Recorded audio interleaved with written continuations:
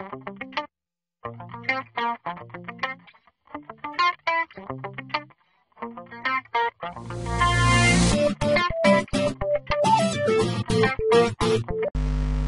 guys, this is MA from DevHelp. Welcome to my third Java Swing tutorial. This tutorial is gonna be a small video that's just gonna talk about how to make our frame appears at the center of the screen.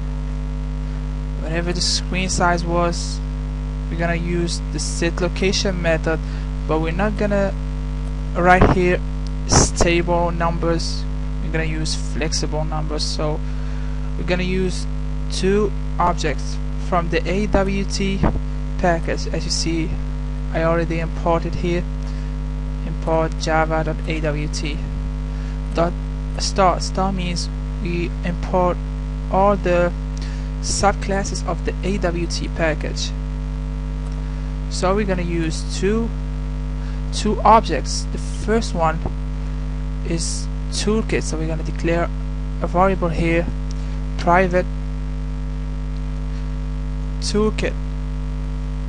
So we're going to use toolkit and we're going to name it T, for example.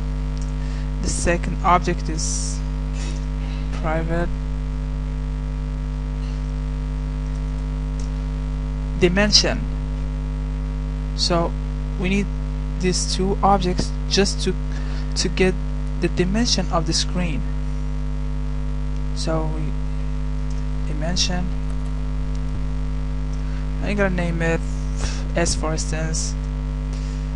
So we have a toolkit and a dimension, and I'm gonna show you guys how to use them in order to get the screen size or the dimension of the screen. So first of all, we're gonna use the toolkit object. We're gonna write T equals to, and we're gonna call a method called getToolkit. That method returns a toolkit object. After that, we're gonna use the S, which means the dimension object.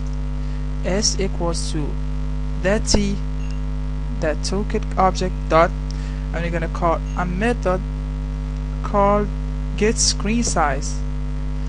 This method gets a dimension object.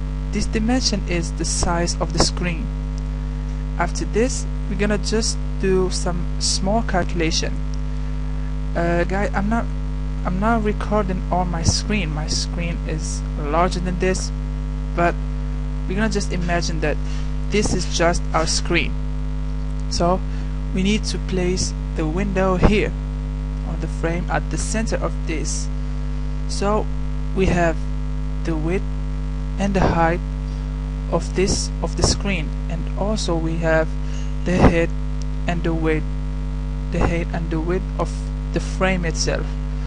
So we begin with the X, which means we need to place the window from just the X. We're talking just about the X, so we need to place it here.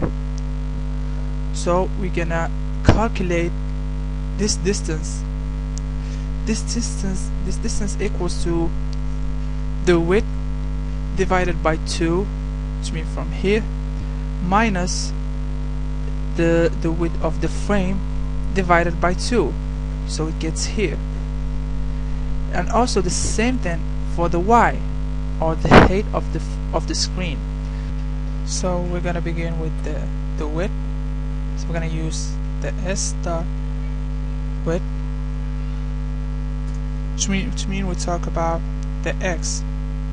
So the width divided by 2, actually, minus get width, which means to get the width of the frame itself, also divided by 2.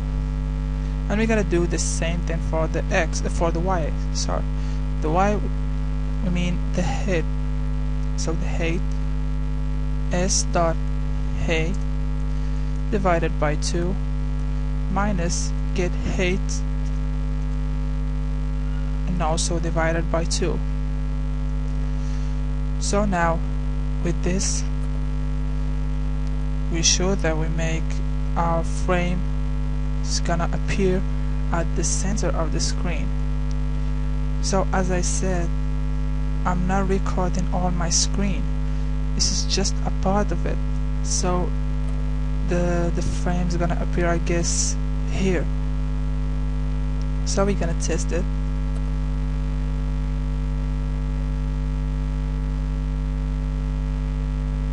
So as I said, the window appears here. See? So I'm gonna left you guys to test it. So whatever was the screen, the dimension of the screen, the window is gonna appear at the center of the screen.